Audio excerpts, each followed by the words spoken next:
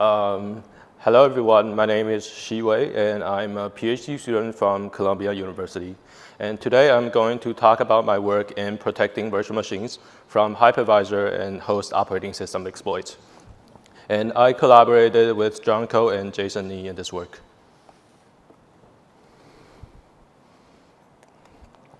Virtualization is the essential technology that drives popular cloud computing services that we are all probably familiar with.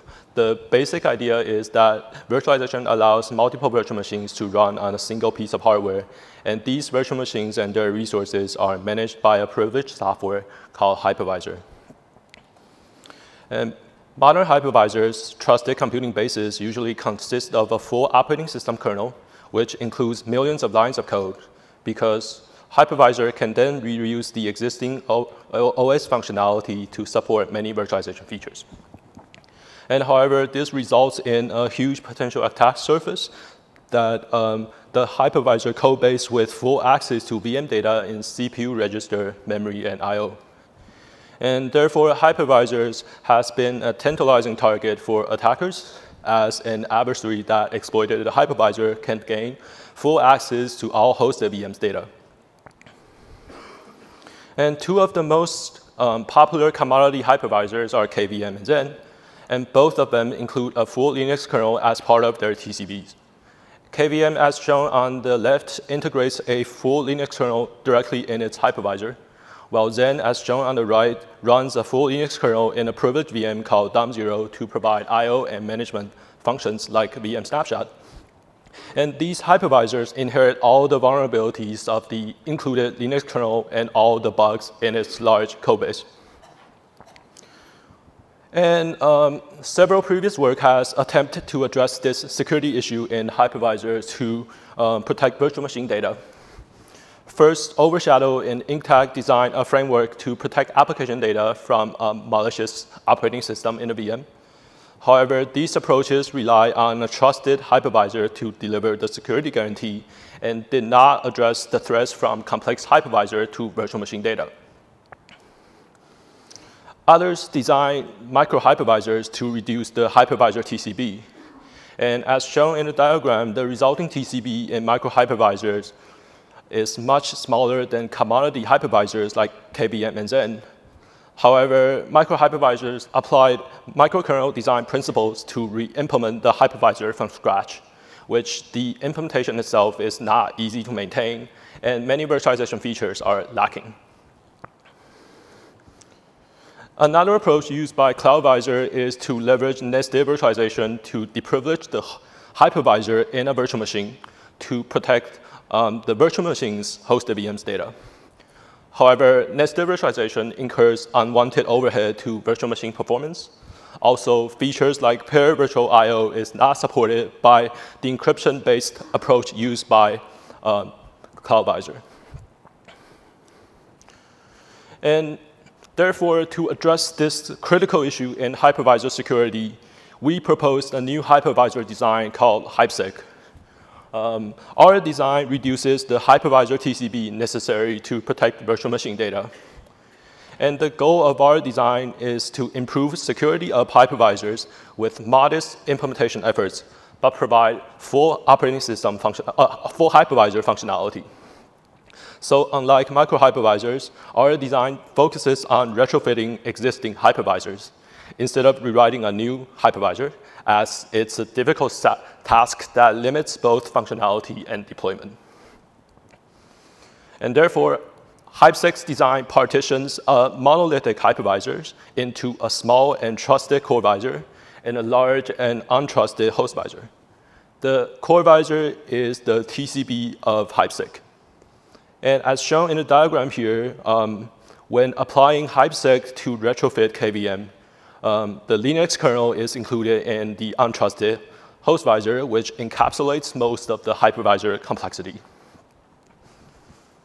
HypSec leverages hardware virtualization features widely available on ARM and x86 hardware to simplify its design, which uses the hardware to efficiently deprivilege the host visor and protect virtual machine data.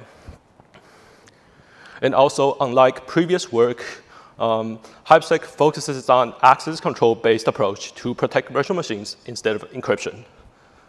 So unlike CloudVisor, our design is flexible enough to support commonly used virtualization functions like per virtual I/O.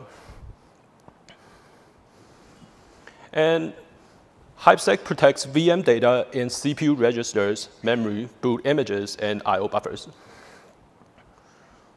And now, before we discuss how HypSec protects VM data, here we introduce our threat model. So the goal of HypSec is to protect the confidentiality and integrity of virtual machine data against remote attackers with access to the hypervisor or its hosted VMs. Here, we do not consider attacks on availability, physical attacks, and side channel attacks in our threat model. So HypSec's design is inspired by our observation that many hypervisor functions can be supported without accessing VM data. For example, access to VM CPU register is unnecessary for CPU scheduling. And therefore, to keep the TCB small in HypSec, our design tasks the core visor to provide functions that require full access to VM data and mechanisms to protect VM data against the untrusted host visor. And therefore, the core visor is in charge of enforcing access control policy to VM data and providing hypervisor functions that require full access to VM data, including CPU virtualization and page table management, while the host visor, on the other hand, provides complex hypervisor functions that require no access to unencrypted VM data. For instance, the host visor provides I/O and interrupt virtualization, as well as resource allocation. Due to time constraint, we do not enumerate all the hypervisor functions the design supports here, so please refer to our paper for more details. HypSec's approach is to protecting VM data using the following principles. The core visor focuses on only access control policy on VM data in CPU and memory, and relies on the virtual machine themselves to protect their I/O data. This simplifies the core visor complexity. And we think this is possible because recent applications are increasingly designed to use end-to-end encryption to protect their I/O channels already. So there is no need for the core visor to duplicate the protection effort. So a virtual machine can use secure network connections like TLS, SSL, or virtual disk encryption. The core visor protects the encryption keys used by the virtual machines to protect their I/O data that are loaded to VM CPU registers and memory. So after introducing HypSec's general approach of VM data protection, here we first discuss how and where should HypSec interpose on VM data accesses to protect VM data. In HypSec, the core visor is granted full access to hardware resources. And with full access, the core visor controls accesses to VM data in all switches between host visor and virtual machines. The core visor controls the hardware to interpose VM exits and interrupts to protect virtual machine data. And depending on the exit reason, the core visor could handle an exit directly by himself to protect the data or switch to the host visor to use its functionality. For instance, to handle interrupts or VM accesses to virtual I/O devices, as mentioned earlier, are provided by the host visor. The core visor protects VM data in the switch before going to the host visor to use its device drivers. And here, knowing that HypSec interposes on VM exits to provide its protection mechanism, we now explain how HypSec protects VM data in CPU and memory. HypSec leverages nested page tables provided by virtualization hardware to protect VM memory against the host visor.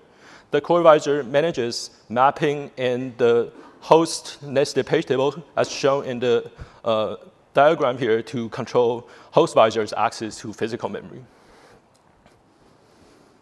And here, when the host visor is running, the MMU first walks the host page table, as shown as host PT here, to the host visor maintains to translate the host virtual address to what we call VHPA. And then MMU walks the host nested page table maintained by the core visor to translate VHPA to machine physical address. And VHPA is one-to-one mapped to host physical addresses by the core visor. So to give the host visor essentially have the same view to physical memory as if it's running on bare metal. So this allows it to implicitly manage physical memory. The core visor allows host visor to access unallocated physical memory to provide memory allocation support for virtual machines. And in normal case, the core visor ensures that the host nested page table can never contain mapping to the core visor's own memory or virtual machine's memory. However, HypSec allows host visor to access memory shared by virtual machines, as this can be useful to support functionality like pair virtual I/O that requires shared memory communication between the host visor and virtual machines.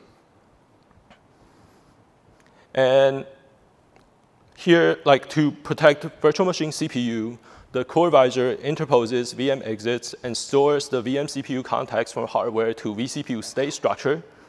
The vCPU state structure is allocated from the core visor's private memory, so the host visor and the attackers has no access to the state to compromise VM data. And the core visor allows the host visor to access intermediate state, as shown in the diagram here, which contains VM general purpose register values necessary for host visor to provide its functionality. And the intermediate state is sanitized and contains no VM data. For example, as mentioned earlier, I/O is provided by the host visor. So to handle, for example, here, a MMIO write, the core visor provides the write data from VM general purpose registers to the intermediate state, so the host visor can take the value and updates virtual devices that it maintains. And on the other hand, to handle a memory map I/O read, the host visor provides the read data it gets from the virtual device to the intermediate state. So the core visor then copies the data to hardware general purpose registers of the virtual machine. And here, based on the design, we have applied HypSec to retrofit the KVM hypervisor. The current implementation supports hardware with ARM virtualization extensions and provides a wide range of hypervisor functions on various hardware platforms. As shown in the table, our HypSec implementation based on KVM results in significantly smaller TCP than the mainline KVM and Zen, while providing strong VM data protection. Our HypSec implementation on ARM leverages hardware virtualization features provided by ARM virtualization extensions. As shown in the diagram, the core visor runs on EO2, the hypervisor mode, the privileged CPU mode provided by ARM on top of the existing kernel mode and user mode to run hypervisors. The host visor, on the other hand, is deprivileged by the core visor to run in the EO1 mode, which is kernel mode on ARM. The core visor uses stage 2 page tables, the nested level page tables on RMVE virtualization extensions to support host visor's memory access and to restrict it and protect the virtual machine data. And finally, the core visor controls the system memory management unit to protect DMA accesses.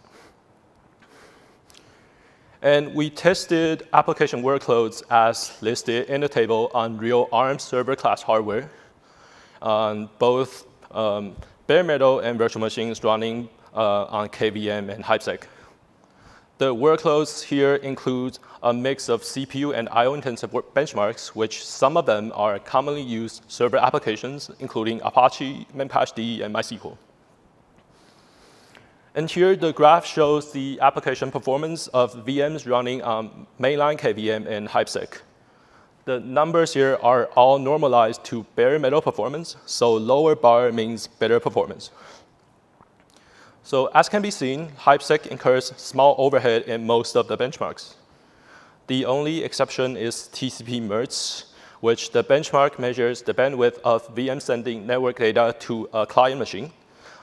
And while the virtio driver in KVM is able to batch the transaction, our current implementation of the virtio front-end driver in the virtual machine traps additionally on each transaction to the core visor due to the memory access control mechanism we provide. And we leave the optimizations in batching the transactions as future work. So here is to conclude my presentation. We have created HypSec, a new hypervisor design that reduces the TCP necessary to protect virtual machines. And HypSec decomposes a monolithic hypervisor into a small and trusted core visor and a large but untrusted host visor, with the latter could include an entire host operating system kernel. And when VMs employ end-to-end encryption to protect their I/O data, HypSec can protect the confidentiality and integrity of all VM. And finally, we demonstrated the feasibility of HypSec, that it can support commodity hypervisors by retrofitting KVM and significantly reduces its TCP. And that's it for my talk. Thanks for listening. I'm now happy to answer questions.